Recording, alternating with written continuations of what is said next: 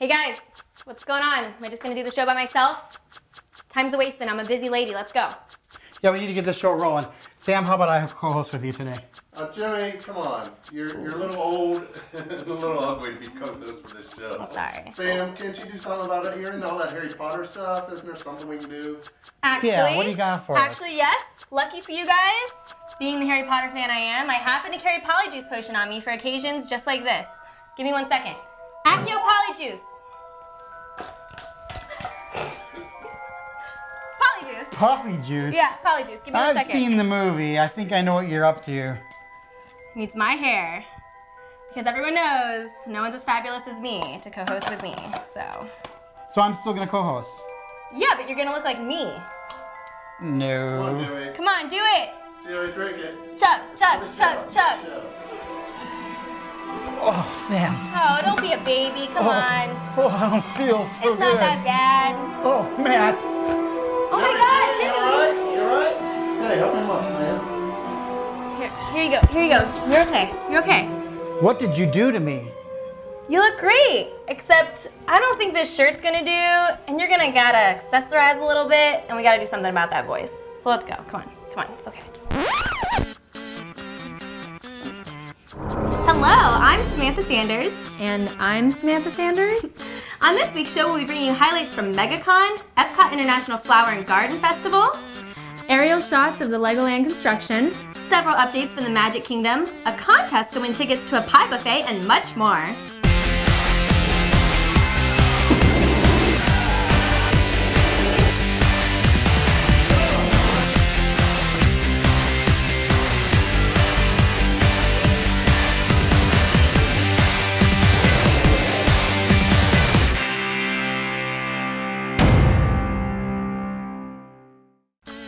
April Fools! This really isn't Jimmy transformed. I'd like to introduce you to my twin sister, Courtney. Welcome to the show, Courtney. Thanks, Sam. Let's get to it. We'll be bringing you the latest attractions, news, and information from all around Central Florida. If you'd like more details about the things we cover on the show, you can find it on our website at attractionsmagazine.com. Science fiction, fantasy, and comic book celebrities and fans filled the Orange County Convention Center last weekend for the Mega Convention. As usual, producers Matt and Jimmy couldn't pass this one up. They were there with cameras in hand. Watch this video coverage of the event and see if you recognize the celebrities and who the fans are dressed as.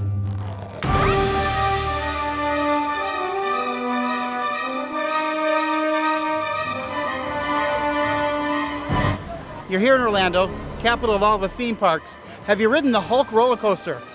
No, because I'm too scared to go on the roller coaster because I'm a big person. Because you're a big person? Yeah, I'm intimidated by roller coasters. I would think the Incredible Hulk isn't afraid of anything. You're afraid of roller coasters? Well, maybe I'll do it today. All right, right on. Sit on my lap. We'll ride it together. Okay. What's it like being here at MegaCon? I love it here. I've always loved to come to these conventions, and the people in Florida are fabulous. They come out in droves, and we're having a ball. Do you ever get to go to the attractions? I have done. I have 2 kids. I've been here many times. Check it out, it's Hercules. Hey, Kevin Sorbo, welcome to MegaCon. It's good to be here. It's been about 6 years, so I'm glad to be back. All right, hey, I gotta tell you, when you're in Orlando, do you ever get any chance to go to the attractions? You know, I get out here actually quite a bit. My brother lives in Tampa Bay, and my wife's sister lives in Tampa Bay. So. All right, so you get to Florida. Michael Dorn, everybody. It's Wharf. Michael Dorn, let's talk about being a pilot. What's your favorite aircraft? The F-86 Sabre. It's not the Starship Enterprise? Nope.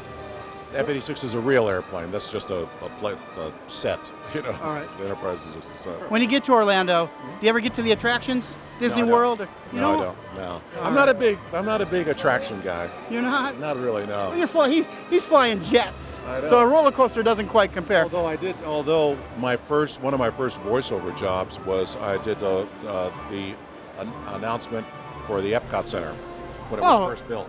That's awesome. Yeah. Good piece of trivia right there. Yeah. All right, so I found an H.G. Wells time machine here. Did I get that right? That is absolutely correct. All right, I spotted it.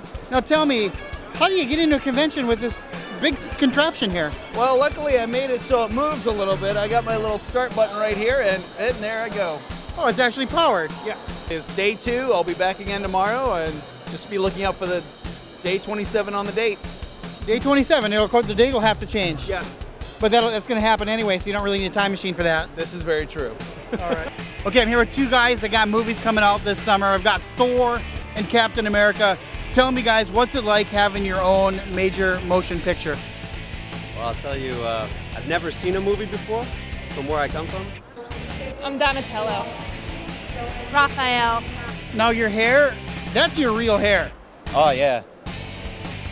I come from Asgard. Asgard. Leonardo. Michelangelo. Right, now, do you find that the mohawk works with the ladies? Nah. G. Captain America, tell me, what's it like being part of S.H.I.E.L.D.? It's very, very nerve-wracking at times, but it's nothing compared to WW2. Yeah, it's a chick repellent. I think the goggles are the chick repellent, not the hair. I don't know. G. Captain America. But Captain America is a guy, and you're clearly not a man. Clearly. How about some of these ladies, some of the things they're wearing? They're pretty smoking hot. I like it. I'm married, so I can't say I've noticed. You haven't noticed? No. I didn't either. Somebody else told me about it. Really, the biggest thing I face is this whole time warfare. I mean, these motion pictures of yours are a lot different than the talkies I'm used to. I don't even know what this guy is. But he's got a boombox, and he's rocking out at MegaCon. Where do you even find makeup like that? It's actually makeup for the Tin Man, you know, from the Wizard of Oz. Yeah, but didn't he get cancer from that? Now you tell me. Oh my God. So, I mean, how far does the green go? Only as far as you can see. T? G. I don't think I can even ask that. Can I ask that? It kind of looks like a wedding dress. G. Sometimes this job is so much fun, I gotta tell you. So, MegaCon. Wow, that looked like a lot of fun. Why didn't we go? We could have worn our Wizarding World robes. I know, but we have to save up for LeakyCon in July. Duh. For those of you that are lame enough to not know, LeakyCon's the Harry Potter convention that's happening this summer, and we're really excited. Oh yeah, I can't wait. Meanwhile, Legoland Florida is opening in October just outside Orlando. So get ready, kids 2 to 12. This theme park is designed just for you. Sam, you got to take a hard hat tour and helicopter ride to view the construction progress. How was that? It was awesome. I'd never ridden a helicopter before, so it was super cool. It still looks like there's a lot to be done, but according to construction manager, they'll be doubling the amount of crew members to make sure they meet the October deadline. The 150-acre interactive theme park will have a mix of more than 50 rides, shows, and attractions. I was also able to talk with the general manager, Adrian Jones. Let's listen to what he had to say. All right, guys, we're here with Adrian Jones, the general manager of Legoland Florida. Thanks for having us, Adrian. Welcome. It's a pleasure. So we were talking to Craig, the construction manager, earlier, and he did say that we are on schedule for an October opening. Is that right? Absolutely, yeah. We're not giving any dates out at this moment in time, but we're absolutely on schedule, and we're looking at an October opening. All right, excellent. Now, we were perusing the calendar that's been posted, and it looks like there's going to be some closed days in November and December. Is there going to always be closed days Yeah. and some early closing times? Is that the plan? We basically put a calendar on because we were getting a lot of requests of, when are we open? We need to plan our visits. And what we did was we went in with a calendar that we've used very effectively in California. Okay. And we've done that for now, but those dates are subject to change. We want to move towards being in a 365-day operation, Right, but for the here and now, we thought that was the safest way to go about it. Okay, excellent. And after the park is open, do you guys have any expansion ideas, plans? I see you've kind of got a water park going on back there. We have a million ideas, trust me. Let's be focused first and foremost. If the park is not successful in the first instance, we're not going to expand and we're not going to be putting future investment. But you've seen it at other Legoland parks. Yes, we will put new lands into the park. We will look to open the water park again, and we may look into accommodation. And that's what we're doing at all the other Legoland parks. Why wouldn't we do it here? At the moment, though, it's all about getting Legoland Florida established as a theme park and a viable option for people, tourists coming down from Orlando and Tampa. Okay. And speaking of lands, we've been having some questions. Are you guys going to have a Star Wars mini land here right now, or? Well, we haven't got any plans to open with a Star Wars mini land. Obviously, California are a little bit more advanced in that, but certainly we've got expansion areas within our mini land, and hey, if it isn't Star Wars, maybe it's something else in the future. Like Harry Potter? Who knows? That would be cool. People are really getting excited about the new Legoland, especially those who live in Winter Haven where it will be located. When our producers were at MegaCon, they had a chance to interview Todd, a Legoland enthusiast from Winter Haven who is also a member of the Greater Florida LEGO Users Group. Very excited. I actually live in Winter Haven, and my kids, I've got 3 children, they're very excited for it. We see a lot of activity going on out there. They've got a ride that is raised up in the air. They've recently painted the old hanging roller coaster. The orange and blue one is now blue and dark blue. And so there's a lot of activity going on out there. Looks like they're starting to fill their roster of employees. I eat lunch frequently around there, and they've got a lot of employees now with Lego shirts on and Lego IDs. So it's clear they're really ramping up. So it's pretty fun to be having lunch and see those Lego folks come in. You know that Legoland Florida is just around the corner. Oh yeah. And we have a pretty good working relationship with the park. We know a lot of the people that are being employed there, the retail manager and stuff like that. So we're real excited. A lot of old friends from Lego. So what personal Lego projects you got that you're working on right now? Well, I just completed the big geodesic dome here. This is kind of our big moon-based project. We build to a standard so everybody can kind of bring their projects together, and it kind of looks like a big, huge moonscape, moon-based project. Now I'm a video guy, and I get on YouTube and I watch these stop-motion Lego videos. They're awesome. You ever done any of those? Yeah, I've attempted to do a couple. It's a lot of work, a lot of hard, thinking things out and logistics and planning. But I'm a big fan. I watch as many of them as I can. And with YouTube, it really makes it easy to get to those videos.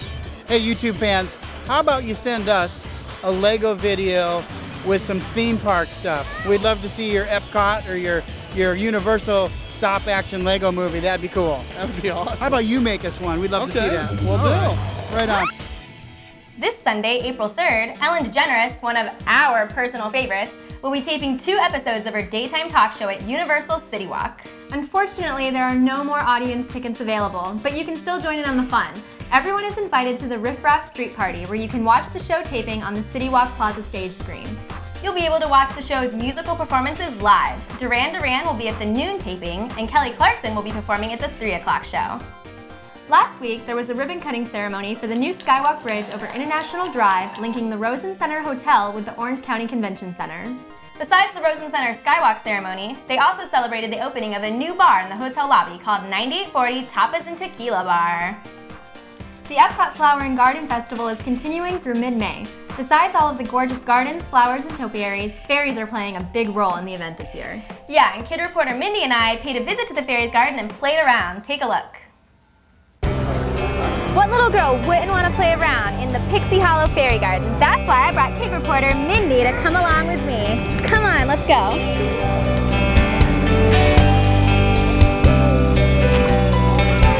Oh look, there's Rosetta and Vidya. Oh, that's so cool. I guess guests can line up and meet the different fairies, get their autograph and picture with them. And I also heard that Tinkerbell and Terrence come out too, so that would be super cool for anyone who loves fairies. And what have we got here, Mindy? Look. Oh cool, it looks like one of the fairy houses that guests made. Look at the little teacup set inside. I like the well, that's cute. I know, it is cute. You don't think of fairies being so small, but I Samantha, look at the fairy. Oh yeah, that's so cute. It's so cool how they have so many impressive topiaries around the festival and all our favorite Disney characters, right? Yeah. I know, it's so cute. And they've got some fun Pixie Hollow games going on, including this cool crayon rubbing station we got here. Yeah, you pick this sheet of paper and your favorite color crayon, and you can place it on this sign and scratch in your favorite fairy's name. And here's a hint. Whenever you spot a fairy topiary, there will be a sign that matches. Hey look, there's Rosetta. She's my favorite because she has red hair like me. I like her because she's a flower fairy. Yeah. All right, what's over here, Mindy? What's going on here? Well, it looks like there is a fairy playground, and over there there's a little topiary with Terrence, and he is one of the pixie dust fairies, so it looks like you can play around with pixie dust. Oh, that's cool. It looks like birdseed to me. What's going on here? Pixie dust, I guess? Pixie dust. Woo! I like to call this path the Enchanted Fairy Forest. Let's go. Let's go get our force on. Yeah. Here we are in the nature. Yeah. I can feel the force. Can you feel it? Yes, The fairy force. The enchanting plant. That was kind of short. That was cool. I like the playground better. Yeah. So here's the fairy playground.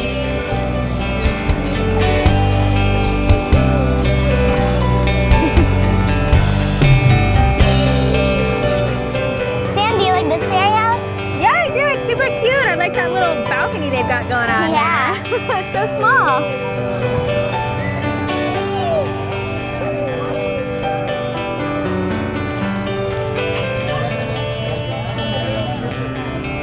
This one. Yeah, it's gotta be my favorite, right? Yeah. Yours too. Look how intricate it is. It's like 2 stories. They got a little garage over there, a bridge. It's awesome. That's so cool.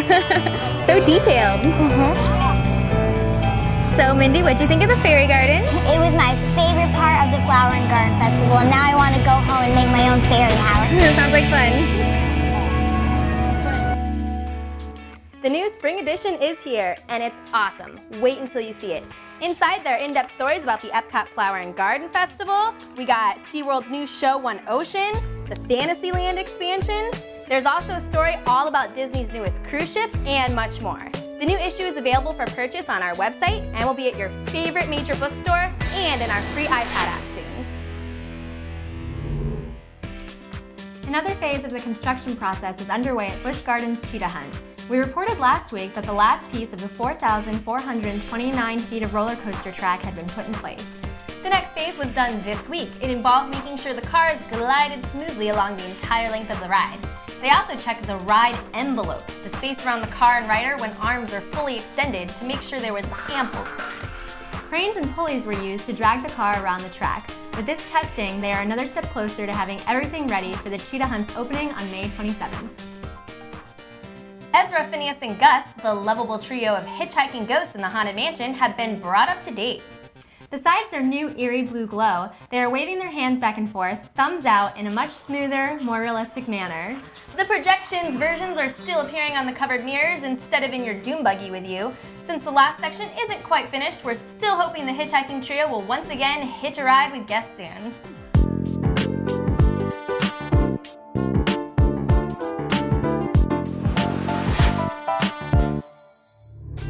And now it's time for Stars in the Parks! Jesse Tyler Ferguson, who plays Mitchell on ABC's Modern Family, Casablanca. Casablanca. and his boyfriend, Justin Makita, were seen recently at Disney's Hollywood Studios in Toy Story Mania. And they were also spotted at Universal Orlando with Woody Woodpecker. Town Square Theater, near the main entrance of Magic Kingdom, will officially open this weekend as the new meet and greet location for Mickey and the Disney Princesses. Not only do they get a new home, but a new Fast Pass system will be available as well. No more waiting in long lines. What a fantastic idea. Seriously. In celebration of Disney World's 40th anniversary, D23, the official Disney fan club, is holding a members-only event, Destination D Walt Disney World 40th, on May 14th and 15th at the Contemporary Resort. The special event offers an exclusive look at Disney World and will feature Disney legends, Imagineers, entertaining presentations, rare screenings, and much more. And even though it is a members-only event, they have just announced that D23 members can now bring up to 3 guests to the event. As part of this same celebration, the D23 Great Disney Scavenger Hunt is a fun way to explore the park with your family or team. The scavenger hunt is open to the public. You can get more details on their website at d23.com. It looks like Disney has plans to add another structure near the Grand Floridian Resort. A permit application was submitted recently for a 6 to 7 story T-shaped building to be connected to the existing resort via a covered walkway. They have not announced specific details or a timeline for the project, but rumor has it that it will be a vacation club resort. We've also heard a rumor that another vacation club facility is planned for the site of the former River Country Water Park adjacent to the Fort Wilderness campgrounds. And you know how we love to hear from our fans and to feature you whenever possible, so here's a portion of a very ambitious video project by Andy Johnson of DiscoverEpcot.com. Take a look. Right here every day, Woody's Roundup. Come on, it's time to play. There's Jessie, the yodeling cowgirl. Bullseye, he's Woody's horse. He's a smart one. Pete, the old prospector, and Woody, the man himself.